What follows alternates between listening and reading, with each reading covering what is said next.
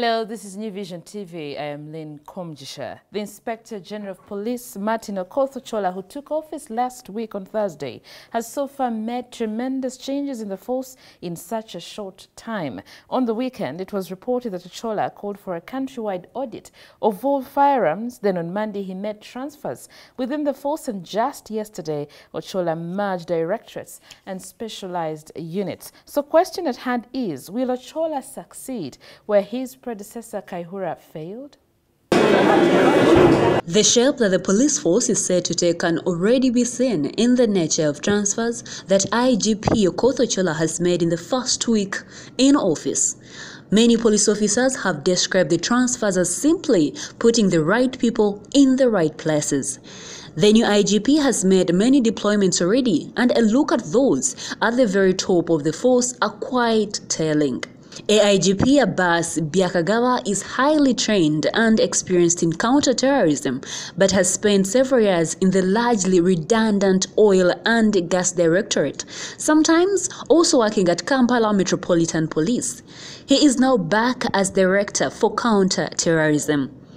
Meanwhile, AIGP John Indugutse, who has been Director Counter-Terrorism, will keep his other office as an attaché in Nairobi, where he has been for a while coordinating counter-terrorism work in the region.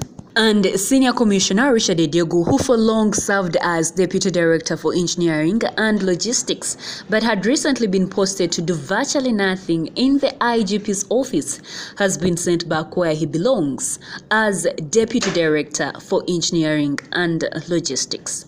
Many officers who have been redundant and ostensibly posted in the IGP's office have been sent where they suitably belong. And the top officers who were transferred a year ago following the sudden death of AIGP Kawesi to offices they were placed to handle have been maintained there. These include AIGP Asan Kasinja as Chief Political Commissar, being man who did a lot to conceptualize community policing in Uganda. AIGP Dr. Fred Iga as Director Interpol and International Relations, being a man who served as a United Nations Territorial Police Chief, and AIGP Asman Mujeni as Director Operations, being a man who has served in the field all over Uganda and has also vast experience in force public relations as well as community policing. IGP Okoth Ochola is definitely going to immediately start restoring professionalism in the force, as he reportedly even told Parliament's Appointments Committee that it died the day General Katumba Wamala left police in 2005, over 12 years ago. The political involvement of the police is one of the things that have tarnished the image of the force, the other being criminality in its ranks.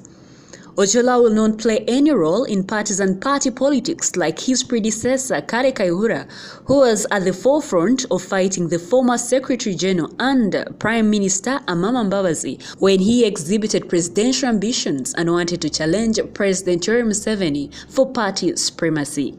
It also means that the tolerance of officers like ASP Siraj Bakaleke, who openly urged those under his command to support the ruling party, will stop unless their professional performance is satisfactory.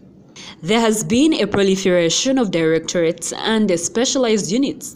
This will not only stop under Okoth Ochola, but many existing ones will be downgraded and merged under others, as already directed in his message sent out on 18th March 2018. The former IGP Kayihura has been quite generous with promotions, and his extravagance with ranks will definitely stop under Okoth Ochola. Police officers will definitely have to work a lot harder to attain higher ranks. The thousands of assistant superintendents of police who hold the ranks simply because they joined the force after attaining a university degree in recent years will have to remain at that rank for a long time unless they exhibit exceptional performance. Powerful civilians of questionable reputations to meddle into police affairs is likely to stop. The emergence of one Abdallah Chitata, who was feared by many DPCs and could not only lock up so-called suspects in police cells, but also deploy hooligans to block court proceedings, is unlikely to happen again. Under Okoth Ochola, all police work will be done by police officers. The days of informal groups with characteristics of militias are also numbered. As a career police officer, Okoth Ochola is unlikely to allow groups like Boda Boda 2010 and Chifesi to claim to do police work. He has even taken his time to pronounce himself over crime preventers. So unlike civilians and the public who introduce themselves with the first name, in police, an officer starts with the surname, first name, and other names. So the new IGP is Okoth Martin Ochola. In other words, Omo. Will Omo be the detergent that will cleanse the big stains of the police?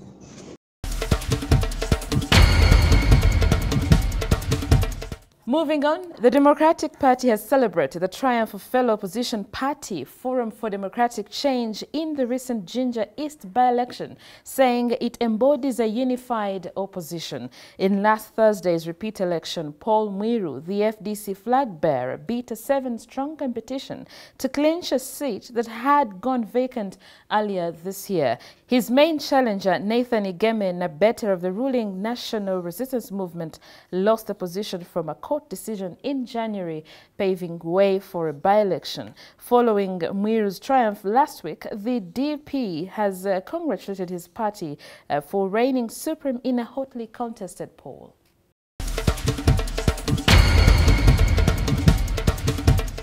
Meanwhile, police has arrested a driver suspected to have knocked dead a traffic officer. A tweet from the Kampala Metropolitan Police says, "We have arrested the runaway Divine Coaches driver on suspicion of murdering a traffic officer at Old Kampala." The tweet continues to state that the suspect, identified as Godfrey Kakonge, was arrested after a serious manhunt. He was found hiding in Chetume Chazanga, a place he sought refuge after knocking the deceased Corporal Wilfred Tuetuk, a traffic officer attached to Old Kampala Police Station, a week ago.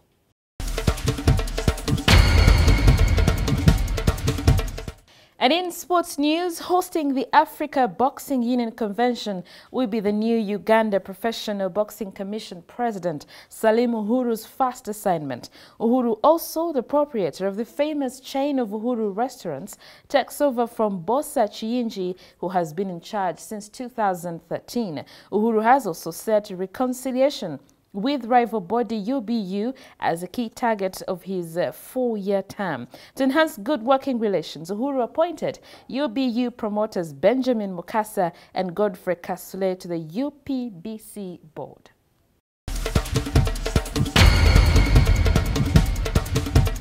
You're still watching New Vision TV, and now for Pearl of Africa series, we take a look at the white egret. Uganda has a total of 1,061 bird species. These are concentrated in forests, lakes, and the sky, of course, and the mountains. Today, we look at one of the most adorable species, the white egret, commonly known as enyange. The egret is loved and treasured because of white feathers, which keeps it immaculately clean. In fact, its name enyange is synonymously used to depict cleanliness. Found in many parts of Uganda, the egret flies in large flocks, and their snow-white plumage is so fascinating to watch as they fly in V-shaped formation. In Kampala City, you don't have to travel far beyond the center to see thousands of egrets, for they congregate at the Kabaka's Lake. The locals have an old saying that if only the Kabaka wanted to enjoy his royalty to the full, he would only employ egrets to brew his beer.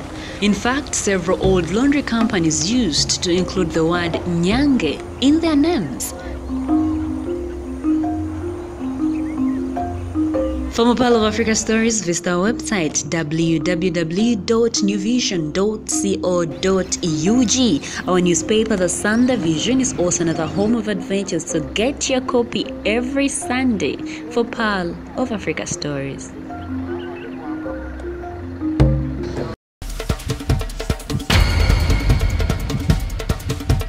And that's all we had for you. Thank you for watching. Be sure to catch more of your updates on your mobile, on your desktop, on your tablet, anywhere on the go by visiting www.newvision.co.ug. I am Lynn Komjisha.